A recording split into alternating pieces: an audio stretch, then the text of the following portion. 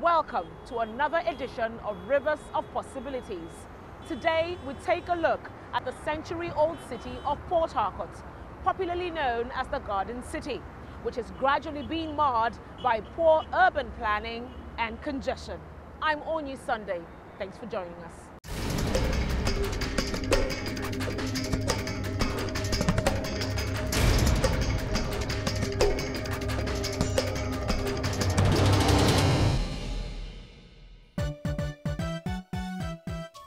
Port Harcourt is the capital of Rivers State, located in Nigeria's Niger Delta region.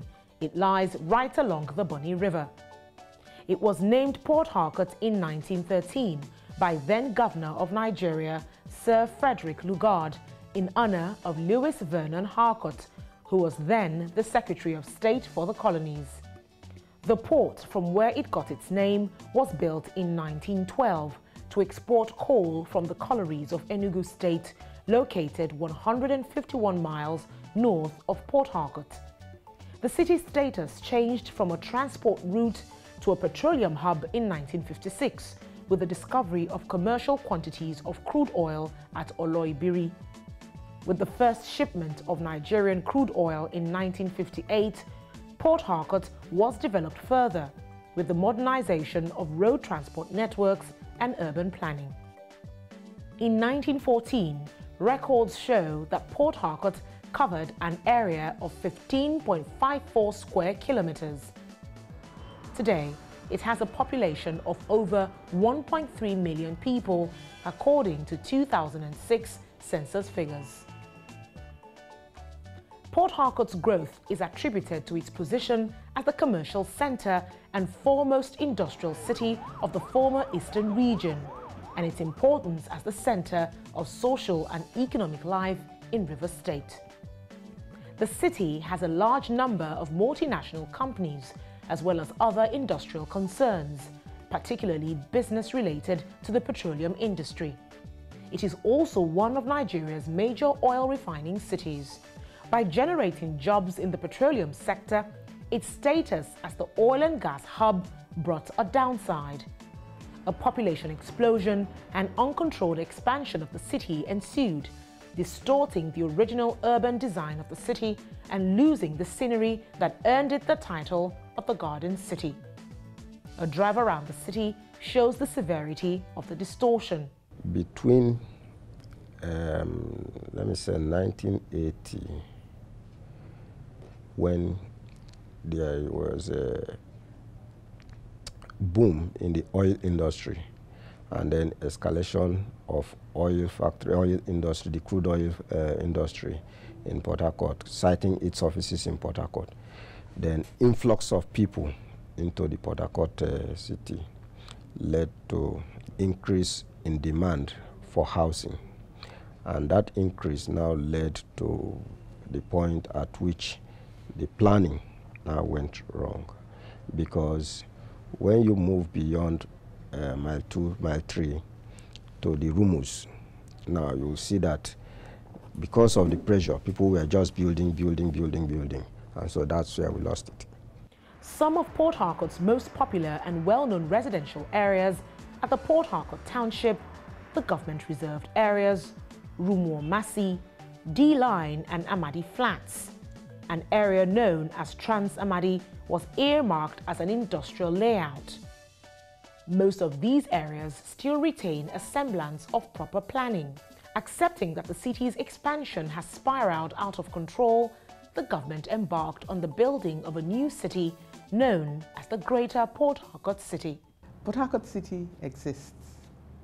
Port Harcourt City is growing, but we want to control how it grows.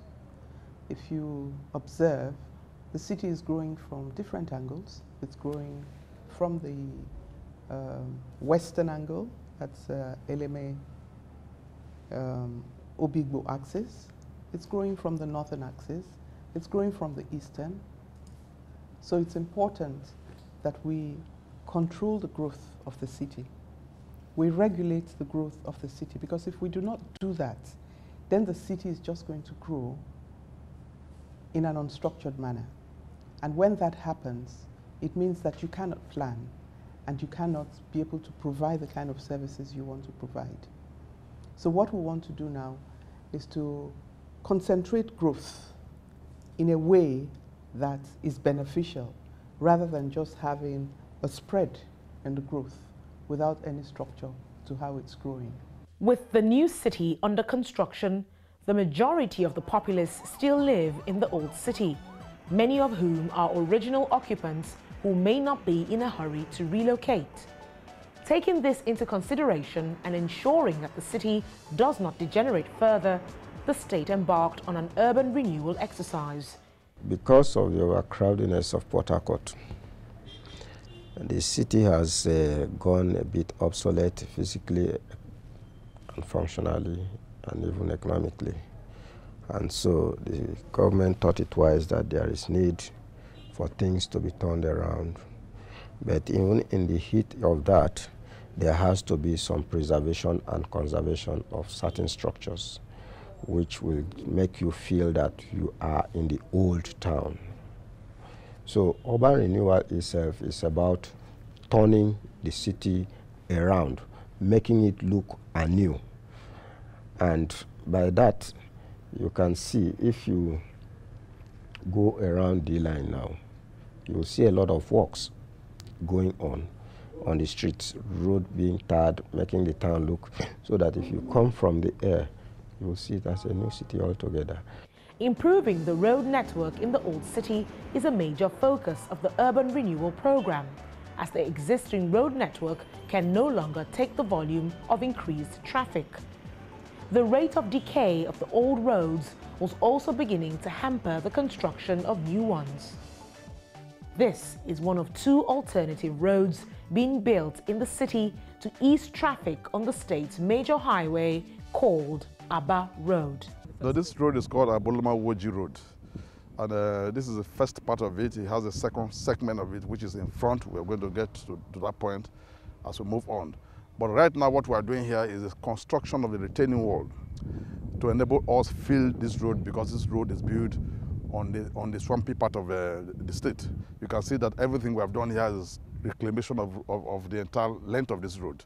And that's why if you look at up there, you will see from the black spot on the retaining wall are the indication of where the filling will stop.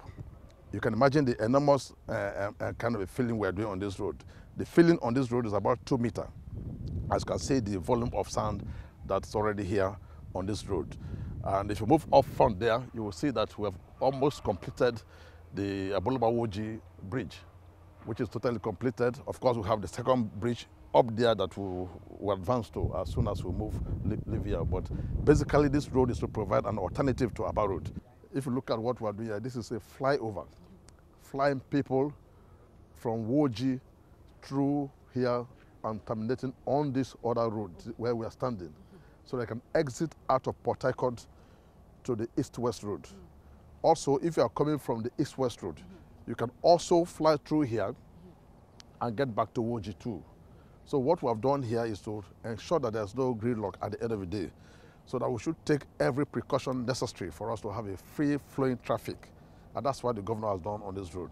The 8.2-kilometer 6-lane road and 2 bridges, which cut across several communities, will be tolled when completed. The 9.8-kilometer Garrison, Trans-Amadi, Slaughter, Woji, Elelewon, East-West Road is another alternative route, which when completed will reduce commuting time in and outside of Port Harcourt. 4 bridges will also be constructed along this route. And this one is very critical because it takes traffic from the heart of the town and transfer that traffic into the east-west road. So if you are coming from Akwa Ibom, we are coming from Cross River State, we are coming from the southeast senatorial district of River State, you have no need to drive on Aba Road. So this will provide an alternative also to Aba Road. This area, known as D-Line, is a typical example of the development under the Urban Renewal Program. Recognized as one of the areas still bearing a semblance of the urban design of the colonial era, D-Line is gradually losing its signatory look of a well-planned layout owing to bad road networks and drainages. We are presently reconstructing over 45 roads in all, which covers the entire D-line and also part of the state called Oruwuruku. We have done almost all the drains in D-line. On completion of where we are right here, we'll be exiting to Oruwuruku to start construction on Oruwuruku. When we complete this road, it is a clear urban renewal that we are doing in this part of the city. It is our intention that when this road is completed, we will have a brand new city here in D-line. Before the expansion of roads and construction of drainage, the government thought it best to alter the building plan of most houses around Port Harcourt. In an area like this, with narrow streets, the high fences that characterize most houses in the city further encroached on the insufficient street space. Now, it's easy for one to see from one end of the street to another. Dr. Aranye Okilo owns a hospital here on D-Line. It's been here for over 10 years. Although pleased with the new look, demolishing the high fences came as a rude shock to many. Most people had this fear that it will increase insecurity. I had that fear initially. But well, the government went on and brought down the fences. And we've not seen, I think the government is a bit justified now because I have not seen any case of armed robbery. In fact, we are not threatened in any way. So I think the government is right. And I'm enjoying it in actual fact. We enjoy the environment more because in terms of ventilation, it's been better for us. We noticed that otherwise we are living in a very high fences and it's been difficult, except living upstairs that can have fresh air. But now it's all over. We are very free. People spent money to build these fences. Waking up in the morning and seeing your fence come down. Yes. Nobody's going to take that well.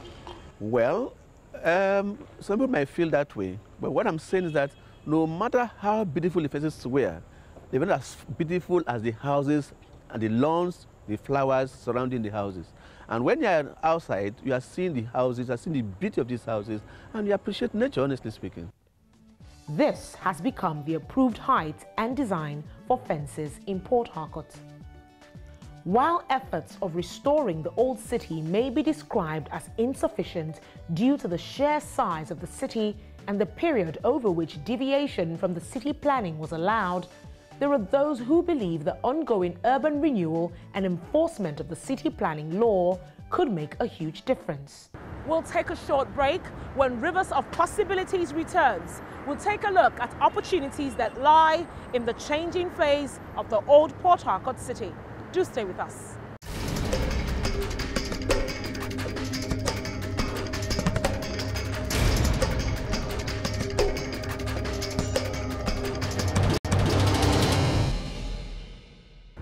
Welcome back.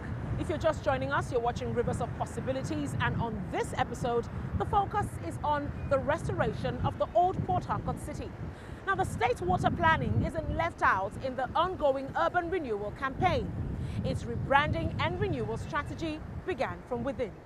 Established in 1991 and formerly known as the River State Water Board, the Port Harcourt Water Corporation was incorporated under the Water Sector Development Law of 2012.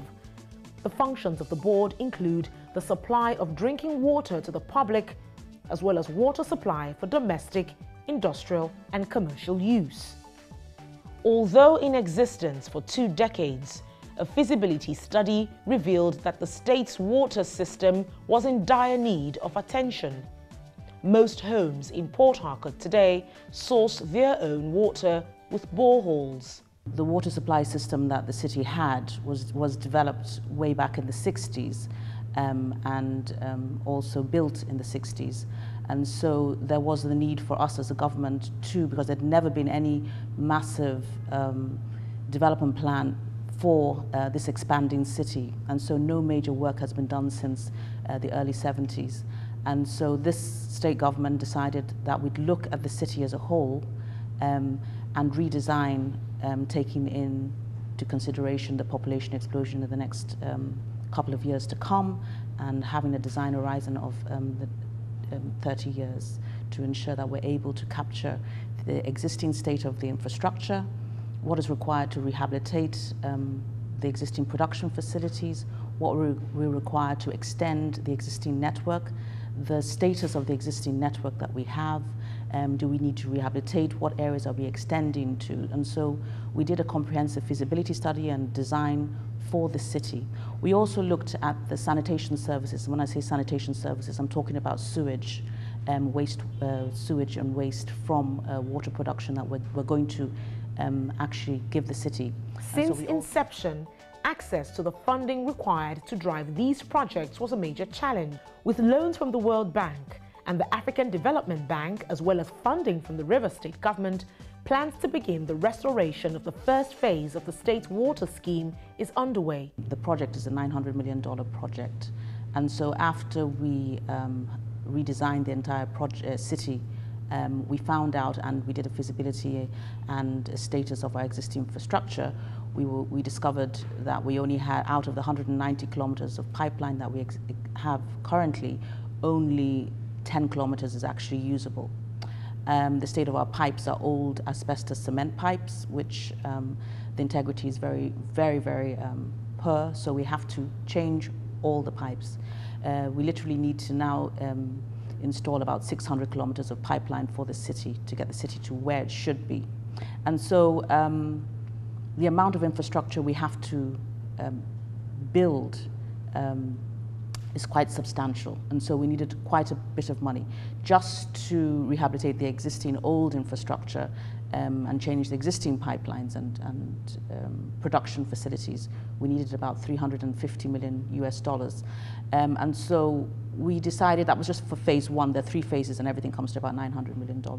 So we decided, okay, we need to look for development funding. We can't do this with funding, the funding that we have. We need to look for long-term funding, development funding, and structure the sector. The sector had also other issues apart from just infrastructure, because we just look at infrastructure and say you have infrastructure issues, but we have governance issues, we have institutional issues, which were also being addressed at the same time. So rather than hurriedly go in and change all the pipes, we decided let's look at this sector carefully, and we decided to ensure that we have good governance and institutional structure, and so we focused on our sector reforms as well. The city of Port Harcourt has been actually mapped, and we have them in districts. So we attack each district according to what we see on ground. And so we have taken aerial pictures of the development on ground, and as well put into consideration that we do not want to impact on the people, or destruction-wise we have to impact on them minimally. And so we try as much as possible to avoid destroying areas. However, the people also have been sensitized that such a project is coming up. We want to give them water, they want water, and so they are anxious. They expect that they should get the water, and so one way or the other, they will allow us to get into the, get access to them. Port Harcourt, like most parts of Nigeria, is no stranger to pipeline vandalism. To curb this menace, while old pipelines are being restored, a regulatory agency has been established to tackle the issue. By virtue of the Water Sector Development Law of 2012, the Water Board has been commercialized, allowing for players in the private sector to drive services in the state's water scheme. With a thriving population, the role of the private sector to drive distribution and generate revenue is being encouraged. We'll attract the private sector to come in for that as well as we develop. So we'll start with management contracts and then go into maybe affirmage contracts before we can think of concessioning, which we're looking maybe 20 years down the line. But the whole plan is to have a proper plan, long-term plan for sustainable service delivery, and the key is sustainable service delivery, which is what we're trying to achieve for water supply, so that we don't have the same issues we have with government institutions that haven't been run properly for the last 30 years, and total breakdown with internal systems. We're looking at how we could possibly attract local operators, and so we're looking at breaking down the city into which is in the design already, into zones, and zones can be managed by smaller operators. When I say smaller operators, operators that will handle maybe 20,000, 30, 40 to 50,000 people at a go in an area, and they can manage, so we can deliver bulk water to these areas, and they'll distribute and collect the revenues while they pay for the bulk water. So some arrangement like that. We could have a management contract with those who are going to operate the station. If if we see the need for that as the project progresses. But these studies will be done carefully, bearing in mind what is on ground, the capacity of the private sector to handle private sector participation or public-private partnerships, as the case may be. Opportunities for the private sector go beyond the water scheme. With indiscriminate building of houses in residential and non-residential areas, coupled with road congestion, there is a need for planned and affordable housing in the city. These issues and others are what the new city, known as the Greater Port Harcourt City, hopes to address. With all sides set on occupying the new city, which is currently under construction, a few investors see bigger opportunities in the old city. Mustafa Njay is the MD and CEO of TAF Nigeria Homes. A real estate developer from Gambia, he is optimistic that the old city still has a lot to offer. In collaboration with the River State government, he's developing 900 housing units on 40 hectares of land in Port Harcourt City. You can never move everybody out into the new city. One, people have their roots in here. So for cultural reasons, they wouldn't abandon, their properties and move into the new city.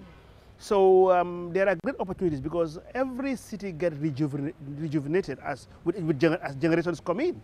I mean, some will even be demolished and rebuilt. And there are also pockets of development, pockets of land that are available for development. For example, what we have done here in the Gulf Estate. There's about, 40 hectares of land that was available. And there's also land that can be reclaimed. We need to learn from the Dubai experience. I mean, Dubai is mainly built, the most expensive development is built on, in the sea, out in the water. Okay, obviously River State is riverine and there's a lot of water around. So there's a lot of reclamation that can be done, to expand and rejuvenate the old city. So there's loads of opportunities around in the old city for real estate development. While Port Harcourt is gradually gaining the reputation of being a congested city, Mustafa believes there are lots of untapped potential and resources in the city.